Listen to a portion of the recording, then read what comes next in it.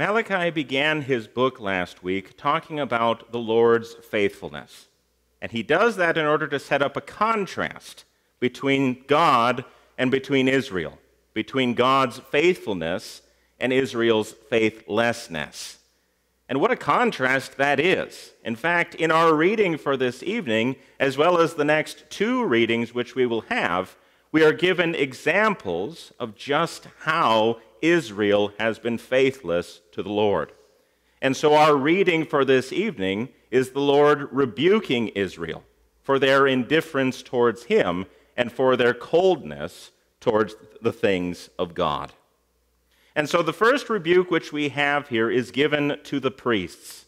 It is given to the Levites, the spiritual leaders of Israel, those who were called to offer up the sacrifices, those who were called to take care of the temple, those who were called to teach the people. They had a very big responsibility. And because they had this big responsibility, they were responsible for making sure that everybody was going the right way. But that's not what they were doing. They were also responsible, in this case, for causing Israel to go astray. Now, that doesn't excuse everybody else as if they're the only ones who are at fault here. But it does show that as the spiritual heads of Israel, the priests had a special responsibility, a special charge from the Lord in which they were failing. And I think just as an aside here, those of us whom God has called to be heads today, even in the New Testament, should take note of this, especially fathers or husbands, because we have a God-given influence on our families that may be far bigger than you realize. And so we should take that very seriously because that's who God has called us to be. But what exactly is the accusation? What is God charging these priests with? He says that they are taking away his honor. They are taking away his fear, causing people to worship him in the wrong way. Because Christians, in the Bible, God is very specific about how he wants to be worshiped. Biblical worship isn't just whatever we want it to be. God has told us exactly how he wants us to come to him. And if we don't come to him in that way, well, then we can't call it worship at all. But that's exactly what the priests were doing. They were causing the people to worship God in the wrong way so that they were sinning in their worship. Well, we might ask, how? How were they causing them to sin? By causing the people to despise God's name, by causing them to not take him very seriously, to be very careless, to be indifferent towards the things of God. But then the Bible says, you say, how have we despised your name? How has this happened? By offering up polluted sacrifices, the Lord says. Polluted because they are not fit to worship God, because they are unworthy to be given to God. But how have we polluted you, they say? By saying that the Lord's table may be despised. In other words, by offering up these blemished sacrifices. When they were offering up their animal sacrifices, they were bringing animals that were blind or lame or sick, the kind of animals they didn't have any use for. And they were giving those to God, saying, well, it's not any good to us, but hey, we can at least still serve God at the same time, right? We'll give them to him. We'll hand them over to him as if God didn't deserve the very best animals that they had, as if God didn't deserve something better than what they were giving. But in this way, but even God says, go take that to your governor. Go take that to your ruler. Offer him a sacrifice like that. Offer him an animal like that. You think he's going to be impressed? Or to put it in our terms, if you gave a present to somebody that was complete garbage, how do you think they're going to feel? And you said, this is how much I care about you. But we say it's good enough for God, the priests say, to give him the leftovers, give him the things that we don't want. Is it any wonder, then, that the people didn't take God seriously? Is it any wonder that they didn't fear him at all? Oh, that the Lord says, oh, that there were one among you who would shut the doors, that you might not kindle fire on my altar. It would be better to just shut the doors and not have any sacrifices at all than to have a sacrifice like this. So this then was the priest's sin, the thing that the Lord is rebuking them for, leading the people astray and causing them to sin in their worship.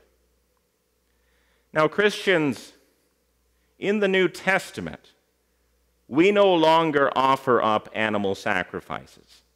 That has been done away with.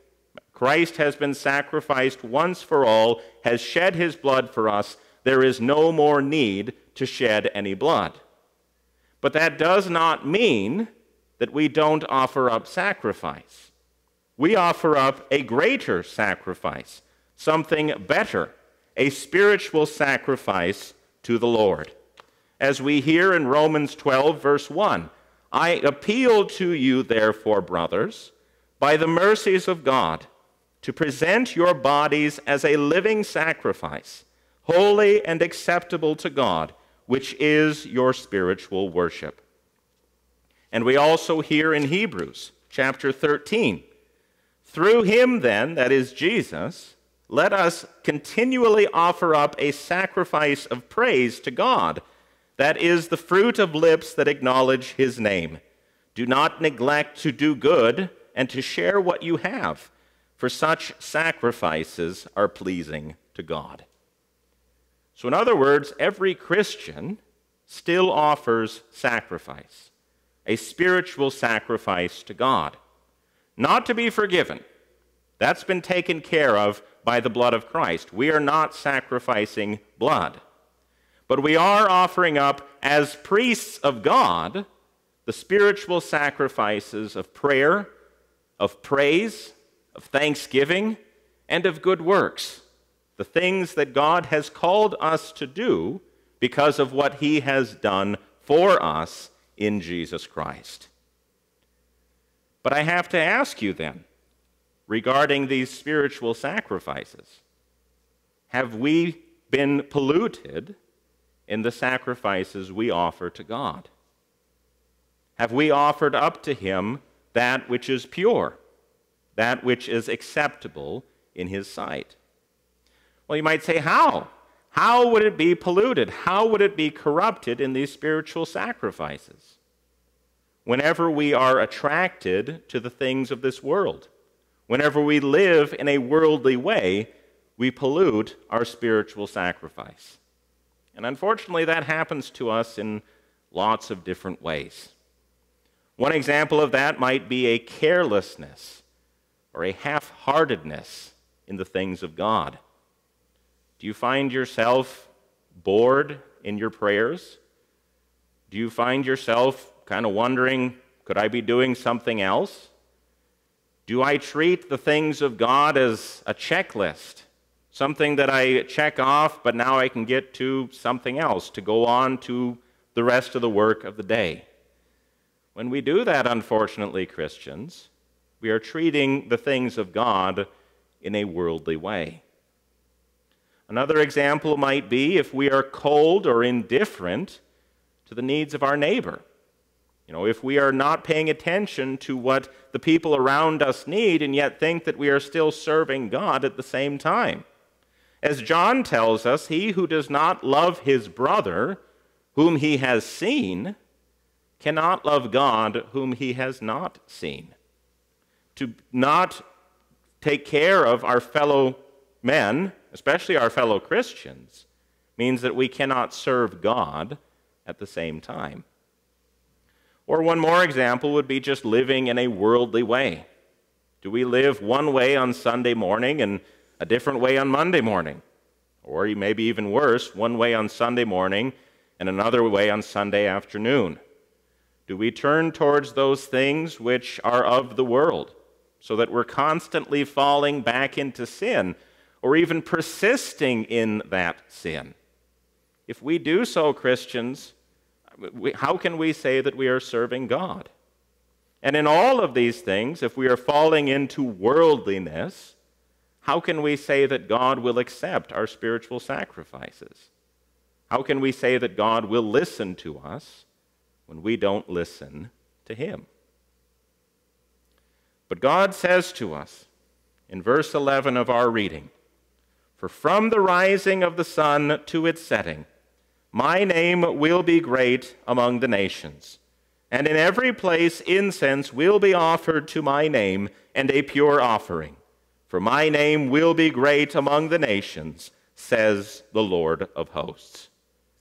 God will make his name great, Christians, and God will be worshiped in the way that he wants to be worshiped, because he will make that name great. And he has done that, Christians, in his Son, Jesus Christ. And by his cross, he has been glorified. And God will glorify his name again.